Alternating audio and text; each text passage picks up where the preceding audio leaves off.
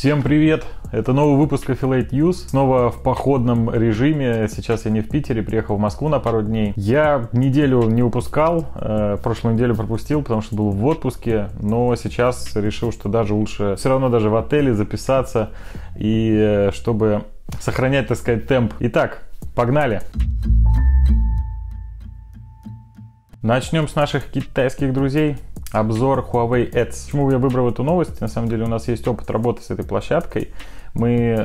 Так случилось, что одновременно для себя открыли и Xiaomi Ads, и Huawei Ads. И одновременно начали подписываться с ними. Вот Xiaomi у нас это заняло там пару недель максимум, а Huawei мы дожидались кабинет, по-моему, месяца 3. Это довольно бюрократическая, крупная такая процедура, сложная получилась. Здесь в статье идет речь о том, что там действительно плохое качество трафика, и я с этим на самом деле соглашусь. Сначала мы подумали, нифига, как много, какой объем можно делать, там такое было количество кликов сходу.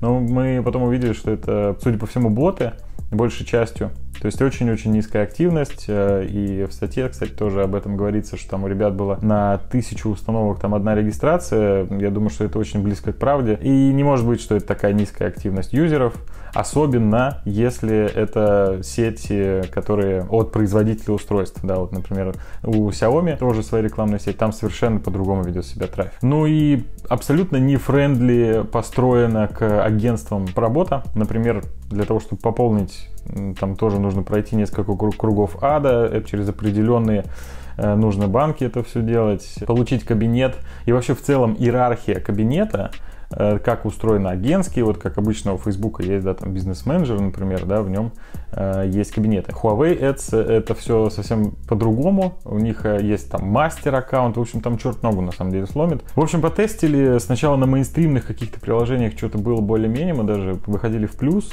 Потом поняли, что какой-то действительно объем сделать сложно. Потом мы начали предлагать ребятам, кто с другими вертикалями работает, может быть, у них зайдет, да, то есть начали реселить кабинеты. Тоже, к сожалению, ни у кого хорошего кейса я не слышал. В отличие от Xiaomi, у нас с ними не то чтобы тоже были большие какие-то объемы, но с ними, во-первых, можно общаться, то есть они есть даже русскоязычное представительство. Плюс у них довольно неплохой трафик, то есть там можно и товарочку полить, мы тоже реселили кабинет, и у ребят более-менее получалось. Но, опять-таки, проблемы в объеме, поэтому все возвращаются в итоге там Facebook, TikTok, Google, потому что тут ключевая штука, конечно, помимо хорошего трафика и адекватной цены, это заработать побольше, это значит сделать объем. А на этих источниках, к сожалению, пока что этого именно на уровне команды сделать сложно. Один веб, если это какой-то там, арбитражник, соло, вполне я бы на его месте тестил эти источники, потому что делать там свои там $300-500 в день спокойно можно на этом. На Xiaomi, на Huawei вряд ли. На чем запускать партнёрку? Самописный или готовый движок? Тут, судя по всему, заказная статья. Я не буду лишний раз никого рекламировать. Я просто хотел обсудить этот вопрос. Он мне показался интересным. У нас есть тоже определенный опыт об этом. Мы уже думали. И когда запускали, например, свою партнерку, тоже оценивали, что делать. Делать свой движок или покупать. Изначально, конечно, лучше, как мне кажется, на старте не делать своего движка и обязательно использовать какие-то готовые. Во-первых, конечно, это дорого. И я бы советовал, конечно, использовать самые какие-то популярные и известные решения с хорошим саппортом. И потому что разница в цене будет, на самом деле, не очень большой. А самое главное в таких решениях, чтобы был хороший саппорт и в целом качественный продукт. Потому что там на редиректах терять никому не хочется. И вообще там какие-то недоработки, дырки могут быть. А теперь про то, можно ли и нужно ли делать самим. Когда мы собирались открывать партнерку, мы тоже так подумали. Сначала, конечно, первая идея, давайте все запилим свое. В 2016 году у нас уже был опыт создания своего движка, и тогда нам повезло. Да, потому что он постепенно перерос движок из собственного трекера и стал такой более-менее там кастомные наши какие-то штуки мы туда добавляли сначала, а потом как-то вот у нас была хорошая команда программистов, у нас была партнерка лид-дилер, я ей занимался, и он был на самописном движке. Это удобно, круто и хорошо, но, например, в статье в критике того, стоит ли создавать свой собственный движок, говорится там про то, что надо потратить не менее 15 тысяч. На самом деле это очень мало. Да, для того, чтобы создать более-менее хороший движок, который будет учитывать хотя бы большинство нюансов функционала, прикрывать от каких-то рисков, возможно, следить за каким-то базовым фродом и так далее, это мы просчитывали от $200 тысяч и где-то, не знаю, 3-4 месяца ожидания просто альфа-версии продукта какой-то. Мы общались с другими крупными сетями, которые сидят на Файзе, например. А Файз, на самом деле, хороший движок и справляется с большей частью, на самом деле, задач. И мы общались с ребятами крупными, и они тоже там, говорит, хотели переехать, хотели сделать что-то свое, и им тоже программисты насчитали, штатные программисты, да, там насчитали где-то там суммарный бюджет около 400 тысяч и полгода. За пятнашку вы точно не отскочите. Если хотите делать более-менее какой-то крупный, просто серьезный продукт, который нужно будет развивать, потому что потом это надо саппортить. Поэтому мораль какая? В любом случае на старте я бы рекомендовал Файз, просто потому что я лично знаю ребят, которые его сделали. Это действительно очень профессионально крутые парни, выходцы из белорусского IT, да, и когда-то была партнерка Зорька, сейчас это просто агентство. Ребята когда-то создали ее, а потом создали Файз. Их подход к делу, на самом деле, мне очень нравится. Они развивают продукт, за который прям видно, что не стыдно, реально, он хороший.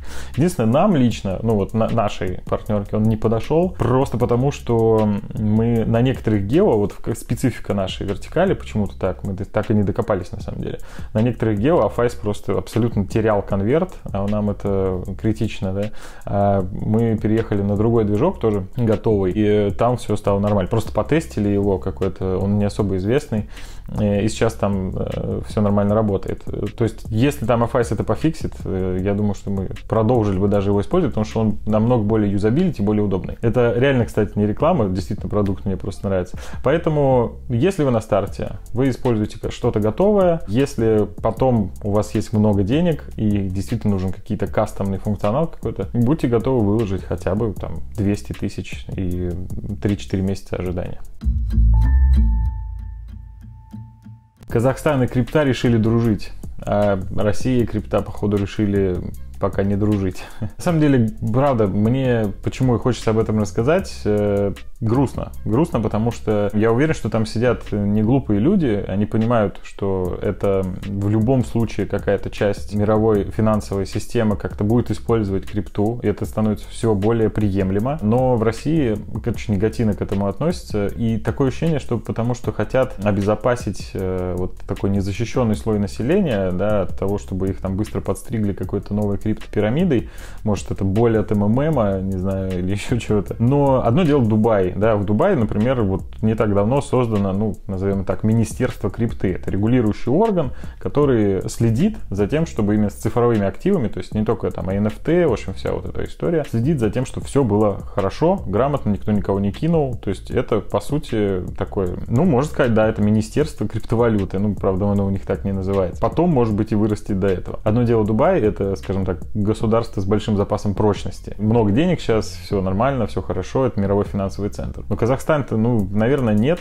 да, то есть я не думаю, что в Казахстане сильно лучше дела, например, там, с точки зрения финансовой структуры, чем в России. В России тоже не глупые чуваки действительно этим всем занимаются, и можно было бы как-то более прогрессивно к этому подходить. Мне это напоминает, как будто, не знаю, в начале 20 века, да, вот начали появляться машины, и вот кто-то держался за то, что вот мы же всю жизнь на лошадях ездили, что же делать? Давайте, не знаю, запретим машины и прочее. Фигня какая-то. На самом деле, в любом случае, рано или поздно это интегрируется. Я не думаю, что произойдет такая революция какая-то. Это просто вот постепенно войдет в нашу жизнь, и мы не будем даже замечать того, что пользуемся какой-то криптой. Но пока у нас правового никакого поля этому нет, очень жалко. PWA-приложения — это скам. Такая статья, на самом деле, ответка До этого я когда-то читал, по-моему, даже в блоге об этом говорил, про ПВАшки, где кто-то, не помню, говорил о том, что это на самом деле фиговый метод залива, потому что не получается оптимизироваться и так далее. И вот ответка о том, что все-таки есть и плюсы у этих прил. Кратко о том, что такое ПВА, прочитайте в статье, на всякий случай тоже так в пару слов. Это приложения, которые не требуют установки из Google Play, то есть они ставятся напрямую. Это, на самом деле это ссылка и сайт.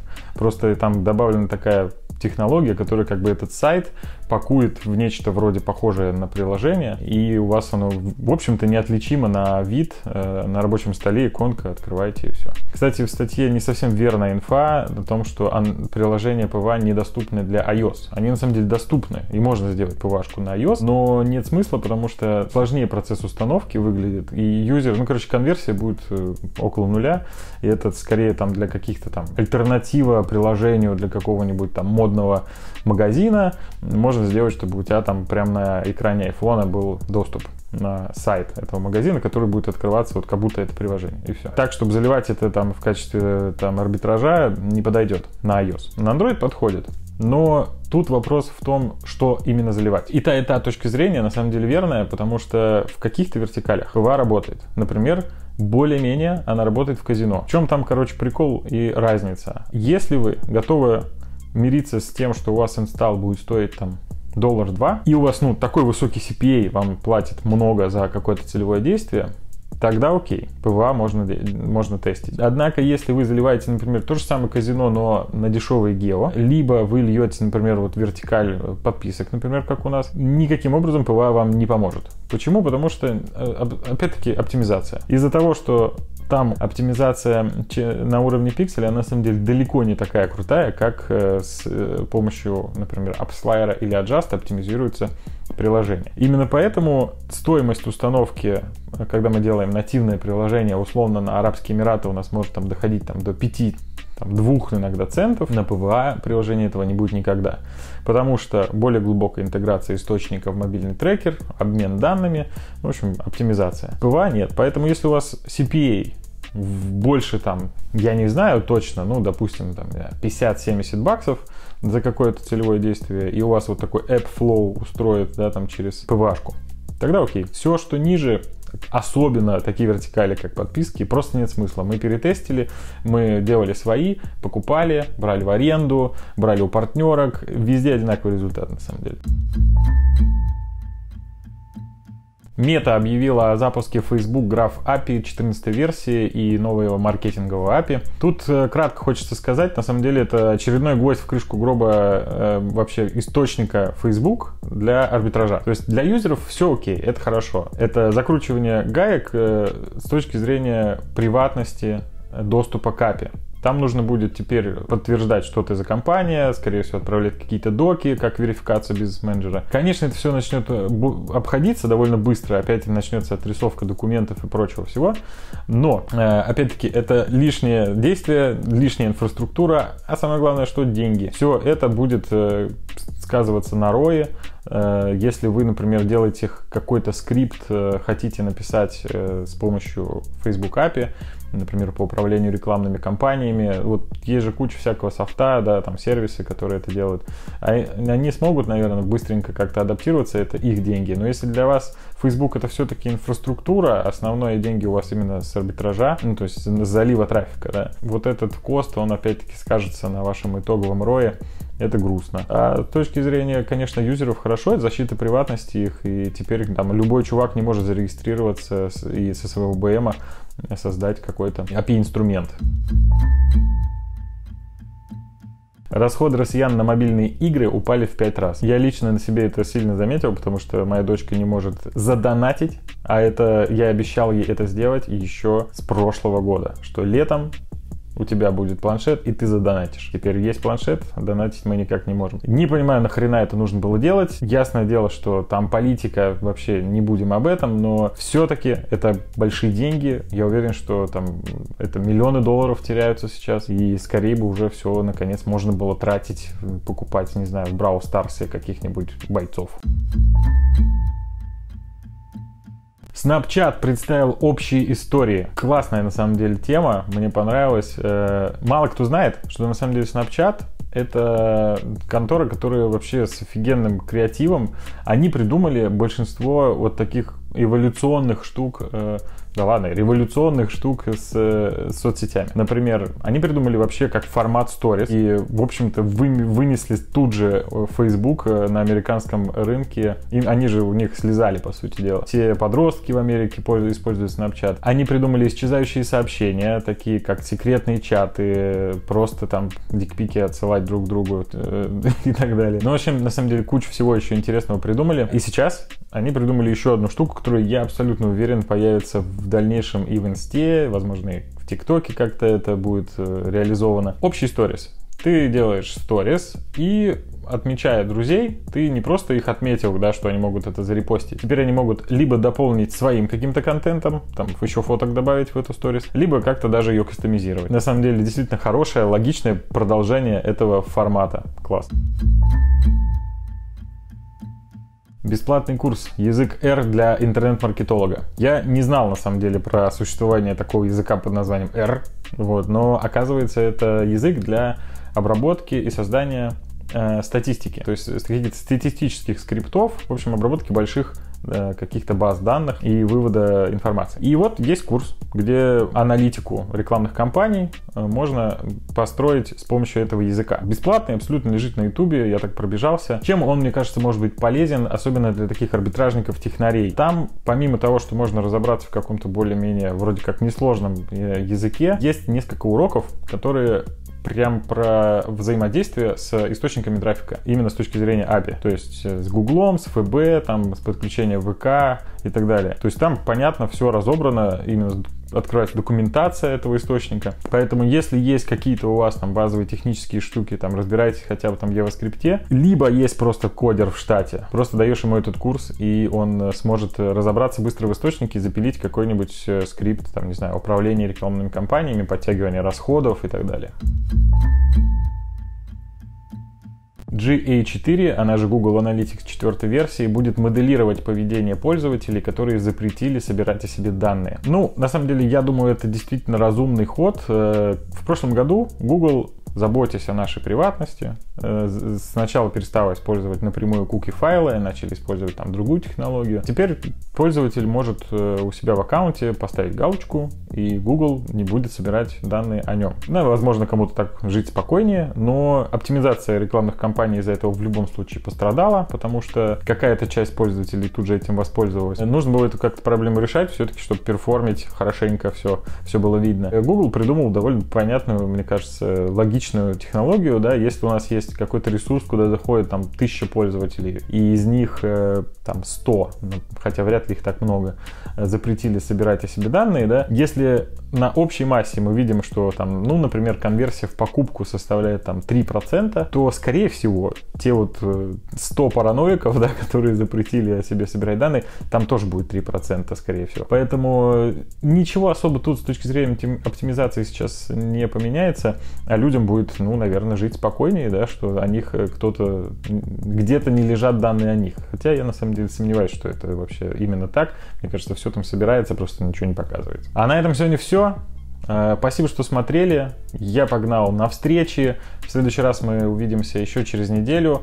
На этот раз, я надеюсь, точно уже чего-нибудь оборудую себе какое-нибудь местечко, а не буду такой диджитал-кочевником ходить. Спасибо, что смотрели. Ставьте лайки, бейте в колокольчики, подписывайтесь на канал.